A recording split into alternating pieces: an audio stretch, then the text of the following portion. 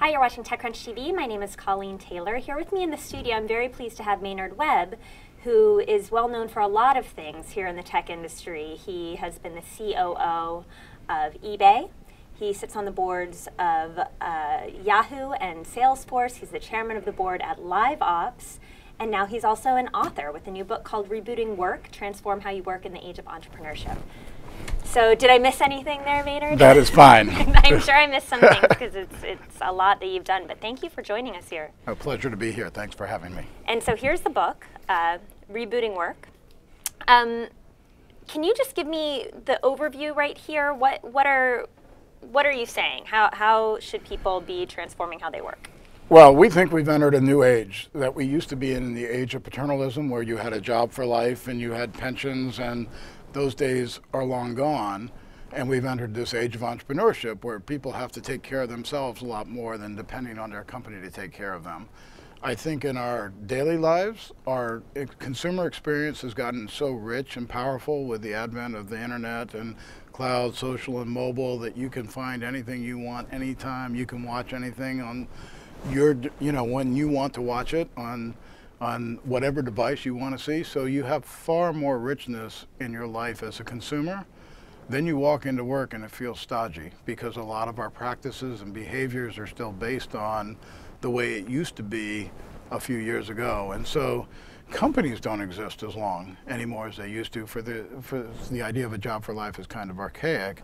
And so I think we're in an exciting time.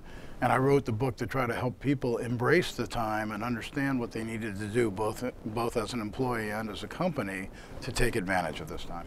And I want you to get in, because there's a really cool graph in here, a sort of chart defining the age of paternalism versus right now the age of entrepreneurship. Right. Can you just give me some qualities, what made the age of paternalism what it was? Sure. Well, first of all, companies lasted for a lot longer. I started as a company man, which is frame one in our framework. When I started with IBM, I thought I'd be there forever. And you were rewarded for years of service as opposed to contribution. And I got promoted all the time. I thought I'd had a job for life. I never worried about ever having another job outside. If somebody called, I wouldn't listen. And that was all good, but those kind of companies don't exist that much anymore. And in that quadrant, you're only as good as the company you're with. And if you go talk to folks at Dewey LeBeau who don't exist anymore, or Bear Stearns, there were a lot of great people, but the company went over. So I just don't think I think it's important to always know what your options are, because you should take care of yourself instead of ceding control to your company. Now, do you think everybody has it within them to be an entrepreneur? I think a lot of people out there would say, I have no, ambitions to be an entrepreneur. What is, I think that's a great question. I think everybody needs to realize that their future is in their control, whether they work for a company or they go to what I call the real sweet spot of work, which is being the CEO of your own destiny, and you do it to the max and start your own company and all that other good stuff. That's not for everybody, but everybody can certainly take control of their destiny, even in the company, and realize that every day you decide this is the company you want to be with, this is the career you want to chase, etc. And you have some really great, endorsements on this book, praise for the book from everyone from Marissa Mayer to Howard Schultz, Mark Benioff, Mark Andreessen. But one of the cool ones is from Jed York, who's the CEO of the San Francisco 49ers, who are obviously going to the Super Bowl. And in this book, you have an interesting corollary that you make, or comparison that you make between work and sports. Can you talk about that? Well, first of all, go Niners. Let's hope we come home next weekend with a huge win. Jed, I'm very honored to have Jed as an affiliate in my Web Investment Network. And when I wrote the book, I thought in sports it's quite interesting. To play pro sports, it's hard to get on the team and it's hard to stay on the team. And so it operates as a true meritocracy, at least on the sports field. So you can't be mediocre and stay at the top of your game. It's a tough business. And somehow in businesses, we don't look at talent the same way, and you can often have mediocre folks on the team, and I think that's not a good thing. And I think both businesses and talent need to continue to rise raise the bar on themselves so that you always are looking for top talent, because top talent wants to work with other top talent. And you've had, obviously, this great career in technology.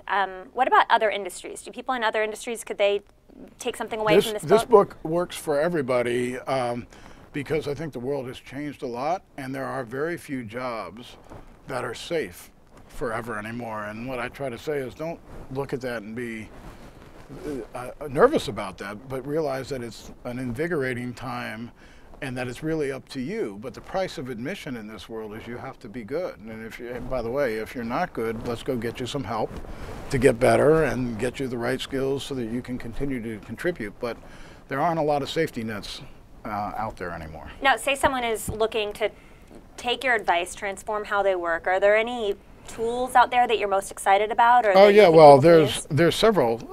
I'd like to talk about two things. First, I built a checklist at the back of the book, which I filled out for myself for my next 10 years for where I'm going, about what does success look like for you, and then how do you actually decide what matters most? Because I think a lot of people have dreams, but then don't put in place the actions that are required to get to the dreams, or don't want to make the trade-offs. And so I've developed a checklist that will help you get there if you want to.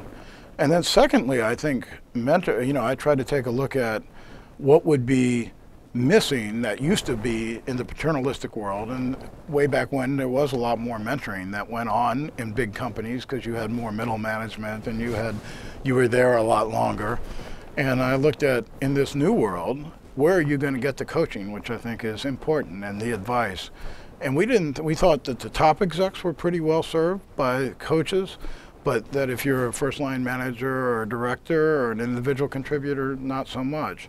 So as what came out of the book, we actually founded a company called Outside Counsel, which is up and running and doing well to try to provide help for those. Now that name is going to change because it sounds too much like a law firm. Yeah. So stay tuned. I think it's going to be everwise. For now, it's OutsideCounsel.com. OutsideCounsel.com. Just go look it up, and it's we've having huge success. It seems to be serving a real need for people to get advice in a meaningful fashion from a mentor. Both mentors and employees are enjoying it, and we've only been at it for 8 months, but they're signing up after they finish their initial 6 months. They're signing up for more, both on both sides, and with a high Net Promoter Score. Now, you're obviously a very busy man, and this is your first book. Why now? Why did you write a book? Well, first of all, I had a co-author with me, Carly Adler, who is just fabulous, and she was working with me at Live Ops. I fell in love with Live Ops out of my work at eBay, where we had all these entrepreneurs that were working on our platform, building their dreams, and so I fell in love with the whole entrepreneur thing. And then Live Ops had all these people on our platform working on their own terms, and they were very happy. And now I'm working with these entrepreneurs who get out of bed every day trying to change the world, and they're so passionate and the energy is so high. And so I work almost daily with all these folks who are really happy and inspired and feel in charge of their destiny. And then I often spend time with big companies where not so much inside, and I felt like we were writing blogs about what was going on with this trend, but rather than hold anybody as the villain here, how do we paint a picture that the world has just changed here, and how do we create a map for people that helps them take advantage of this world and see it in a proactive, positive fashion, as opposed to something to be afraid of. And so that's why we wrote the book. No. So this was the time, and it was better than just a bunch of blog posts. You just decided to put it all. Well, Carly said to me, we were writing some blogs on it, and she's like, Maynard, this is a book. And I said, really? What does that mean? And so we made it happen. Now, say I'm a CEO myself, and I have a company, and I want to have this be a place where my employees can feel like they own their own destiny. What can I do? What can companies do? Well, first of all, you can listen a lot and create an environment where people have a say. Instead of thinking in the old days, we used to think of our people as our property. And we'd say things like, oh, that guy poached our person. that's not exactly the most enlightened view. If you actually were to think about it, and by the way, everybody knows who your people are today thanks to LinkedIn and other places, so the best way to have your people be happy and satisfied is to earn the right to have them come back to work for you the next day, knowing that there's tons of other places, and what are you doing to create an environment where they're challenged and inspired and learning. And you know, we all have tough times in our businesses, but even in those times when you're communicating with your folks and they're learning and growing and you're giving them new challenges, they're very engaged and want to stay with you. And you mentioned earlier your sort of 10-year plan, which might be surprising to some people to hear, because they'd say, well, you're already so accomplished, you're still setting goals for yourself. You know, what are you so excited about? Can you give me any idea of when the next 10 years? Sure. For me, what I put in the book, and I felt I needed to do it, if I was asking other people to do it, I should do it for myself.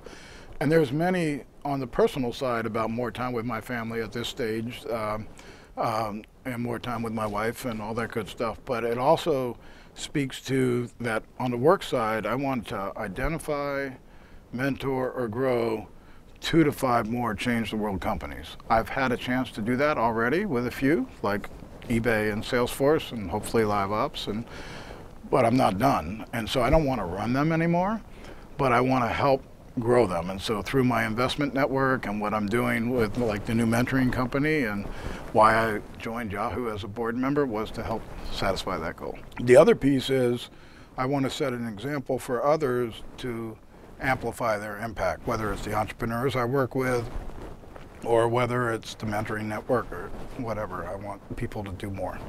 And if someone out there is watching that, is there a way to approach you or something that you're especially looking for?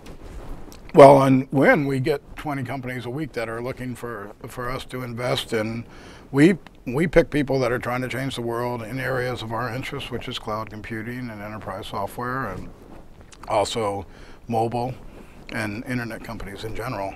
So just send me a note at maynard@winfunding.com and we'll take a look. Sounds good. And Rebooting Work, we can buy this where? Is there a preferred place? Well, Rebooting Work has a website that has a bunch of places you can go, but it's also available on Amazon and Barnes & Noble and most places. Are you a solid book guy, or do you do a Kindle? Or I do downloads more than anything else today. Okay, so it's a stamp of approval if you decide you want to download it. Maynard approves. Great. Well, Maynard Webb, thank you so much for coming by and talking to us. My pleasure. Thanks for having me. It was awesome.